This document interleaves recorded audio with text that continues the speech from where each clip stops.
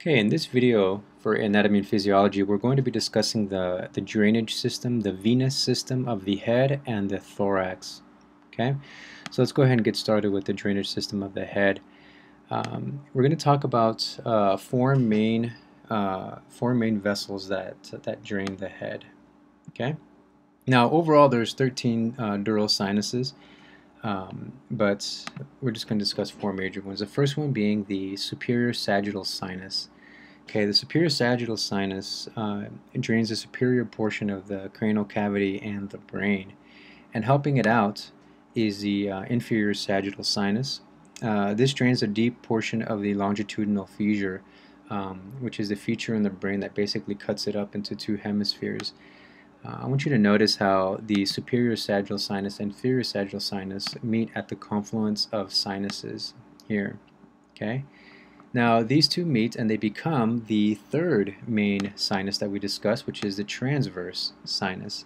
Transverse sinus, based on its location, you can kind of guess that which part it drains, which is the occipital portion of the brain. Okay, and then taking a deeper look into the cranial cavity, we see here the cavernous sinus. Okay, this cavernous sinus drains the ophthalmic veins and the orbitals, and they all come to meet and drain in the sigmoid. Okay, the sigmoid sinus. Okay, so all four of these main veins, the superior sagittal, inferior sagittal, transverse sinus, cavernous sinus, meet at the sigmoid and drain at the internal jugular. Okay, so kind of zoomed out so you can get a better perspective of it. Okay. So when I zoom back in, I want us to pay attention to the main vessels that are coming from the head. And the one that we just discussed is the internal jugular. The second one we'll discuss is the external jugular, and then thirdly is the vertebral vein. Okay, so let's go ahead and go to the external jugular next. So let's zoom out a little bit to see what that external jugular actually drains. It drains the occipital portion of the brain, okay, and it also drains the temporal, the superficial aspect of the cranial cavity. Okay, so all these veins here meet up. Oops, they meet up at the external jugular. Okay. All right. Now another portion of the brain of the head that the external jugular empties out is the facial and the maxillary part of the head. Okay. So you'll see how these veins that go from the head and the face and the jaw, they all meet up at the external jugular, just like your temporal vein and your occipital vein. Okay. Now we did mention that there was three main veins that come from the head, and that is the intervertebral, okay, vein. Okay, and as you can see, this kind of branches off from the occipital vein.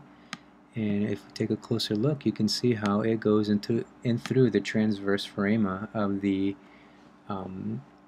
vertebrae. Okay.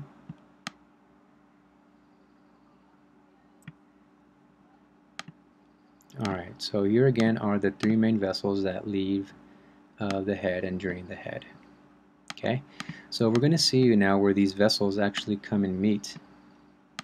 Okay, so if you remember this particular vein that leads from the axillary, okay, this is the subclavian vein, and then you have your brachiocephalic vein. Okay, and then these three veins meet here at the brachiocephalic, and then it becomes the superior vena cava that feeds the heart. Okay, so that's the superior vena cava. Now what I'm going to do is I'm going to turn it around and I'm going to get a posterior view of the superior vena cava, and we're going to take a look at the azygos vein. Okay, so the azygos vein is the main drainage system for the intercostal veins, which I'm about to highlight right there. Okay, So these are the intercostal veins that go from vertebrae 1 to 11. Okay, and you can see that they kind of wrap around. They wrap around into the posterior aspect. Okay, so these are the right posterior intercostal veins, and they all lead into the azygos vein. Now, what I don't have shown here is the left intercostal veins, which also lead. They also lead through these veins right here. Okay, your accessory veins. Okay, so these veins are connected to the left intercostal veins, and they meet. Here, let's dehighlight these. They meet at the azygos vein right here. Okay, and they all drain into the superior vena cava.